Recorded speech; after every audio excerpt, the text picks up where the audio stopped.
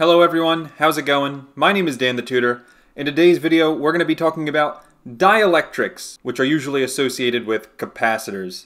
So dielectrics, kind of one of the weirder words in physics, electricity, and magnetism. But here's what it is. Let's first imagine that I have a capacitor, which, if we remember from the last video, a capacitor is just two plates like this, usually made of metal. And I guess I never said this in the last video, but what's in between these capacitor plates? It's air, which is very normal for capacitors. But what a dielectric is, it's when you put something in the middle of this capacitor, say a piece of glass or plastic or whatever, and it is going to change the capacitance. As a matter of fact, dielectrics always increase the capacitance. By how much, it depends on the material, but dielectrics will always have a dielectric coefficient, which is K, or sometimes they call it kappa, and that is going to be some number greater than 1. And the actual equation for what's going on here is, if let's say we have a new capacitance, C new, it is equal to K times C naught, where C naught was the original capacitance. So then, in other words, when we did have air in between, K was just 1 for air. Here's a list of some dielectric values that I found online, just so you can get an idea of what some of the normal values are for dielectrics. And the other thing you should know is that as capacitance is increasing, usually the reason why it's increasing is because the voltage is decreasing, or the electric potential is decreasing. In other words, charge usually stays the same. The only time it would not stay the same is if you're connected to a battery, because if you're connected to a battery, then voltage stays the same, and charge Q is the one who's changing based on the other capacitance equation, capacitance equals Q divided by V, which we will be using to answer the questions today. Speaking of questions, let's get into them right now. So for this first one, I'm going to say C naught, the original capacitance, is equal to 50 microfarads, and then I'm going to insert a dielectric with a dielectric coefficient of 6.0.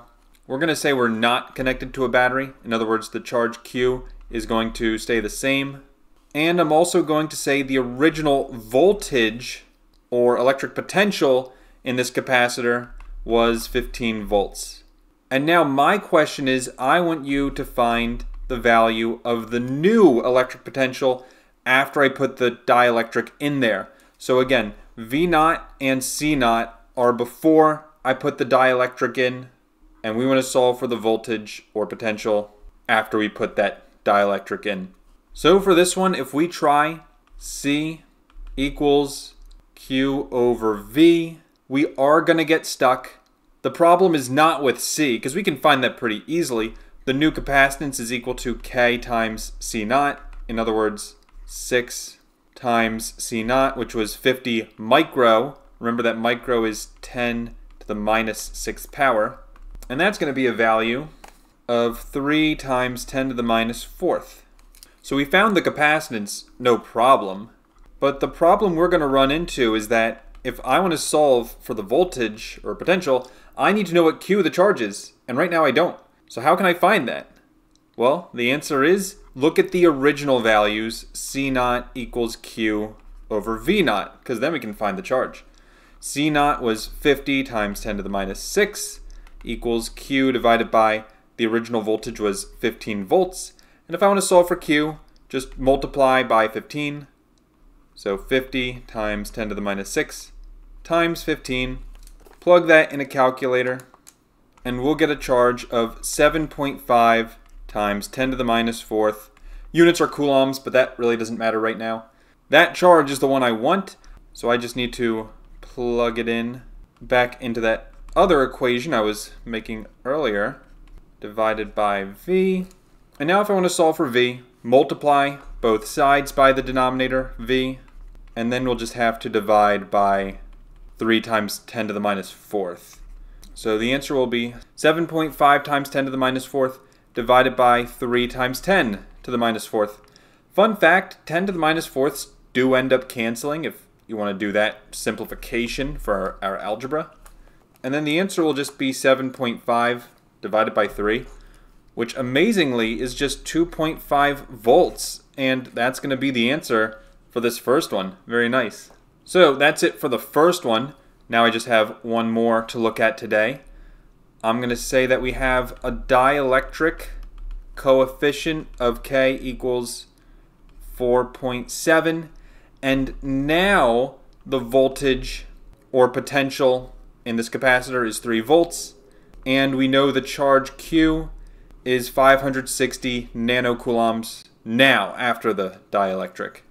And so my question is, what was the original value of capacitance before I put the dielectric in? That's a great question. If you think you can solve it right now, go ahead, pause the video, give it a try. If not, here's what we do. So first, I think it'd be a good idea to start with the equation C equals Q over V, because we have Q and we have V. So in the very least, we can find the new capacitance. In other words, this is the new charge, this is the new voltage, so I'm finding the new capacitance. Now, to be perfectly honest, I don't know if it was the charge that was changing or if it was the voltage that was changing, but really, I don't care. And here's why. So the new capacitance is 560. So the charge was 560 nanocoulombs. Nano is 10 to the minus 9th. Divided by the voltage, which they gave us, was 3. So if we plug that in a calculator, we get 1.87 10 to the minus 7th. And that is the value of my new capacitance. So now if I want to find the original capacitance, it's actually surprisingly easy. I just have to do the new capacitance equals K times the original. And since I have the new one, 1.87 times 10 to the minus 7th, I have the dielectric coefficient, 4.7. I can easily find C0 by dividing both sides by 4.7. And that will get me a final answer of 3.97 times 10 to the minus 8th power. The units for capacitance are farads, and there's my answer. So not too bad. And that's all the problems I wanted to look at today. Thank you all for watching. I hope you have a great rest of your day, and I'll see you in the next video. Take care, and bye-bye.